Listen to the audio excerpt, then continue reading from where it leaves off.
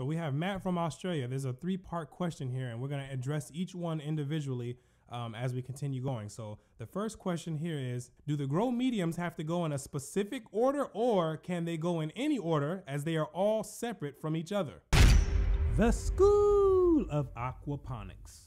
So Matt here is talking about the advanced blueprint that we talked about in another video, and he just wants to know, is that order that it was showed as, does it have to be in that specific order, or can you rearrange them in any type of order? And yes, you can rearrange them in any type of order that you want. That is the beauty of the split flow. You can have the NFT section first, media bed second, DWC third. It doesn't matter how you want to do it, because they each have their own separate channel. They're operating off their own flow rates and flow valves. So it doesn't matter which order you have it in. It's almost like none of the other ones exist when you have them separated that way.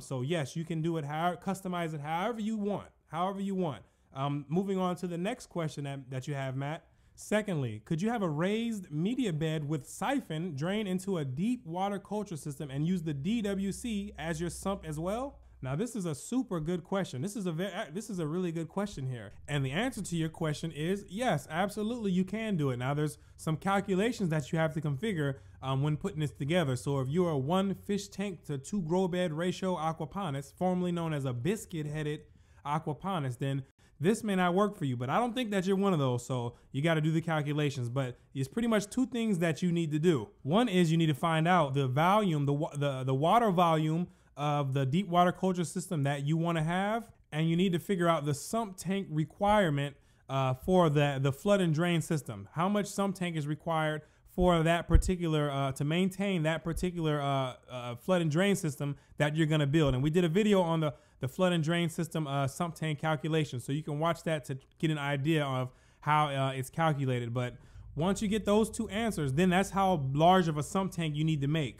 It needs to be that size, and the reason it's that size is because you have to have enough water to supply the flood and drain system when it's starting to fill up, and when it fills up, it's going to be draining the water from the sump tank, and you also have to have enough water for a deep water culture system. So there's no shortcuts on the sump tank that you have to have. So you just combine them together. But one thing you do have to make sure you do is give enough room for where the pump is at, so the roots don't grow too large to get sucked inside the pump. It's pretty much just like a deep water culture system with some extra room for the sump tank. That's all it is. So absolutely, you can do this. Now, the last question that you had, would the media bed not also assist with more beneficial bacteria? And the answer is absolutely, yes, it will. And depending on the stocking ratios, the fish stocking ratios, and the fish feed input that you put in there, you may not need the extra biological filter. If you have like a flood and drain system inside of on your system, you may not need it. But if you have super high loads of fish, a high stocking fish density and high feeds amount, then that one media bed that we have in the example may not be enough biological filtration to take care of the whole entire system. So it just really depends. It's relative to the feed amount and the amount of weight of fish that you have inside of the system. So yes, but it does supply beneficial bacteria and nitrification in the system. This is Brooklyn St. Michael with the School of Aquaponics. Woo!